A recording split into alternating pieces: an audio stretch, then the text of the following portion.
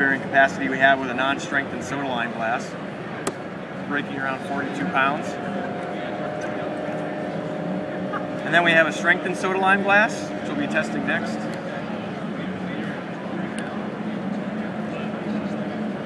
Bring this one in.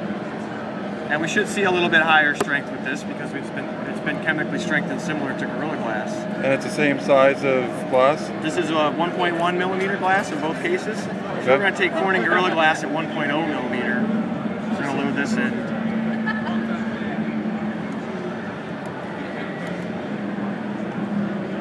Bring this down and load it up. And this was the Gorilla Glass 1? This is Gorilla Glass 1, yes. Try to get this up to around 125 pounds. It's pretty good. Scratch resistant, can't break.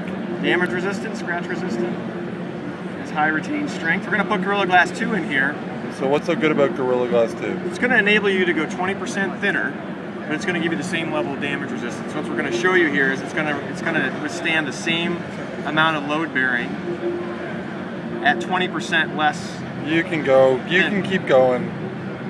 Go, go, go. There you go. Same. So what is the difference in, you said 20% thinner, so how much is that? 0.2 millimeters in this case. Okay. 1 millimeter to 0.8 millimeter. And there seems to be a little dent in there. Is that just because of the amount of times you've done it? Yeah, it's from the Okay. and plastic. And there was a flex in there as well. Yes, it will flex. Can they go back in shape as well? Yep. So yes. who have you signed deals with for this? So we've had announcements of with Acer and Asus as well as LG with their premium smartphones. Okay. Co-branding activity underway with Microsoft. Really? Yep. Interesting. And on tablets or phones or? Actually, couldn't cite specific devices. Okay. Yep. Brilliant. Thank you. You're welcome. Yep.